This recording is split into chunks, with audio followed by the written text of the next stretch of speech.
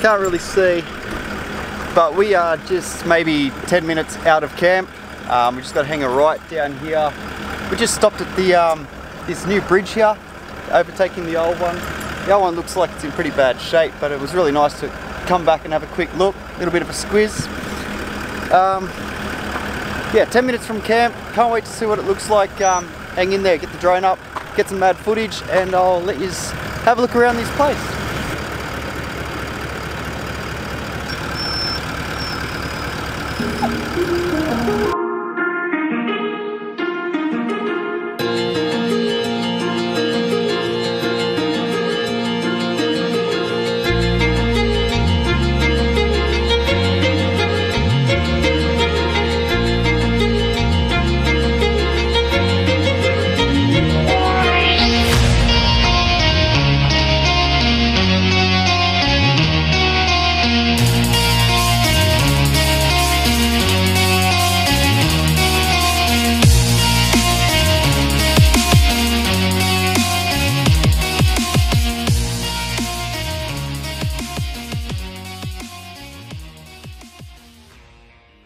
Welcome back everybody. Today is the day before we leave, so I actually do have to pack today. I've got the swags in, the tent, and if we so choose, I've already got the rooftop tent packed. There's nothing in the trailer, so we can throw some extra goodies in there. I've got the kayak that's got to go on the roof, and the fishing rods have still got to go in. Stewarts Crossing, here we come. We got the dog platform just here, taking both the pups again. I've got a little bit of storage under here for all my camera gear. The only thing I'm going to have to really figure out what I'm going to do is find out where I'm going to put all our luggage, so that's not that important. But getting some overnight clothes, maybe just some swimmers, some towels. That's probably about it. Can't wait to leave. I reckon that's at maximum capacity. Yeah. I've just come to the conclusion that while this setup here is going to be good for solo trips, just the one swag, maybe the swag bed, it's not going to be any good for the family trips. So I am going to unpack that onto the roof racks next to the kayak, and we're going to get a big tub to throw all our dry clothes in and stuff. I think that's the best way.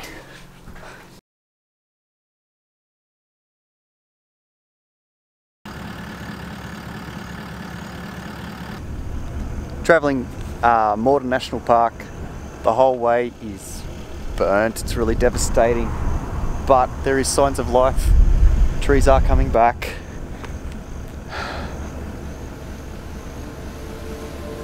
Hope our camp doesn't look like this.